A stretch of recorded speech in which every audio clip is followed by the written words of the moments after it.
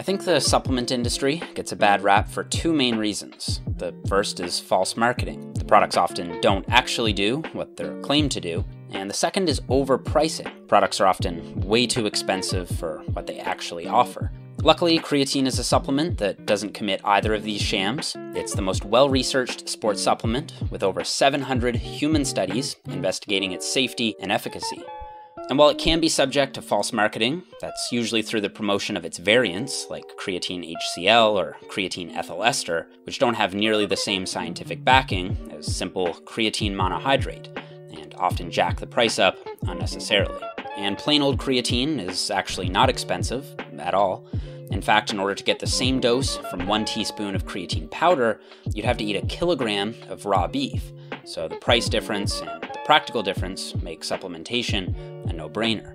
So creatine is a small tripeptide, meaning it's made up of 3 amino acids linked together. Our bodies can produce it naturally, and it's found naturally in foods, almost exclusively in uncooked meats. But even if you're eating a ton of meat, you're still not getting enough creatine to see its performance and physique-enhancing effects because it's found in pretty low amounts, and cooking denatures the creatine anyway. But before we can understand why creatine works, it's important to understand how it works.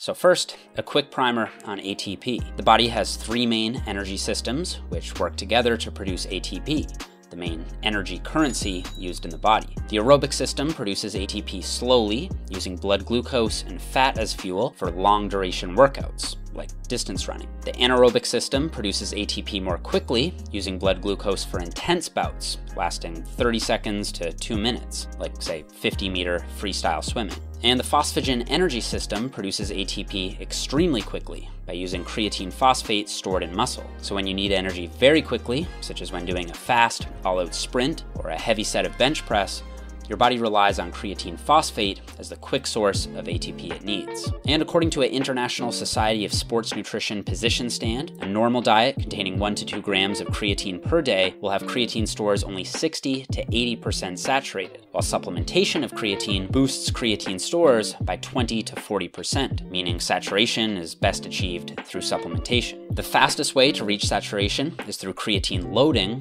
followed by a maintenance phase. So if you take 20 to 25 grams per day for a week, then you'll reach saturation levels within a week and start seeing the benefits right away. And after the loading period, just 5 grams per day will be enough to maintain saturation from then on. On the other hand, you could just start with the 5 grams maintenance dose without any loading. However, it may take up to a month to reach saturation and to see the same results. So if taking creatine for the first time or after a long break, loading up makes most sense to me.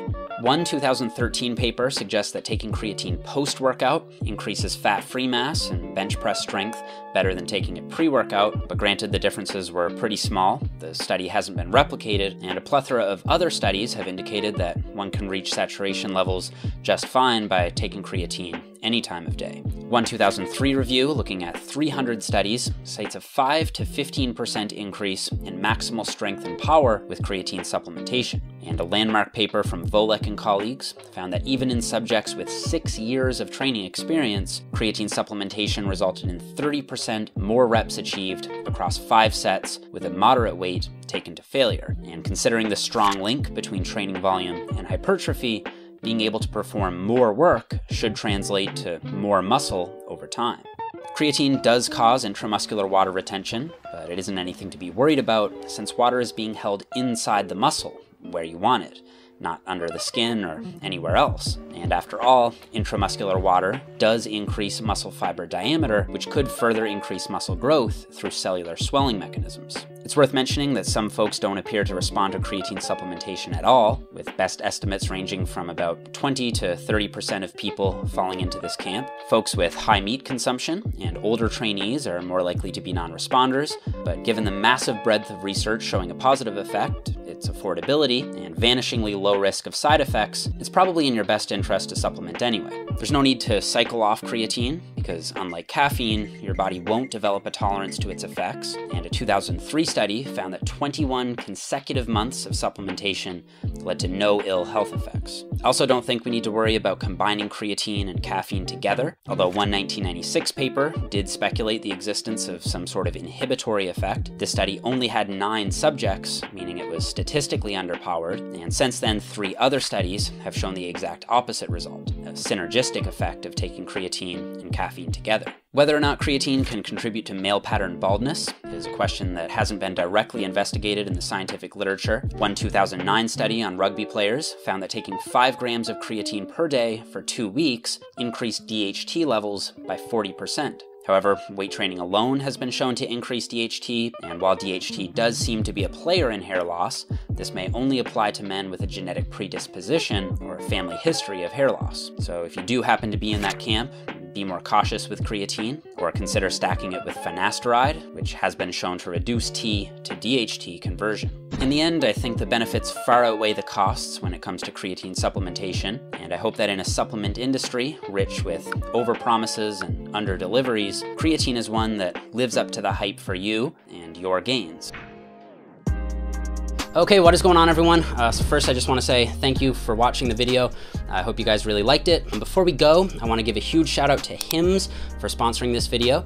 This is a sponsorship that I'm really excited about because I think Hims is one of those few truly science-based companies out there, and they're offering both prescription and non-prescription hair and sexual health products for men, including finasteride, which is the hair loss treatment that I mentioned in the video. And in case you guys aren't aware, hair loss affects 66% of men by age 35, and over 25% of new ED cases are reported by men under the age of 40. So Hims is a place where you can get affordable, quality medical recommendations and treatment from licensed medical doctors without the inconvenience or sometimes discomfort of having to go into an actual medical clinic for some of these issues. So Hims is offering a virtual visit with a licensed doctor and a month trial of their comprehensive hair kit for viewers of this channel for just $5.